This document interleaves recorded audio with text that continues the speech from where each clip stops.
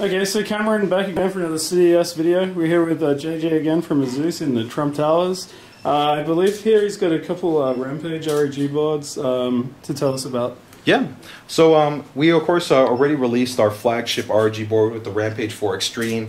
Featured all the high-end UEFI options, the Extreme Engine Digi Plus power design, Nichicon GT caps, Nextfix power block design, and now we're introducing these two brand new boards, the Rampage 4 Formula and the Rampage 4 Gene. So we're still keeping the super advanced UEFI with all the extensive options, the high-quality Extreme Engine Digi with the power block design, the Nichicon GT caps, and everything else that goes along with that. But something that we've done special to both the Formula and to the Gene is a brand new audio design.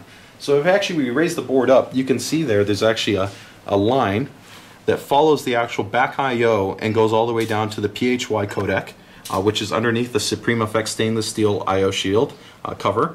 And then from there you have a 1500 UF cap, and then our soothing capacitors underneath.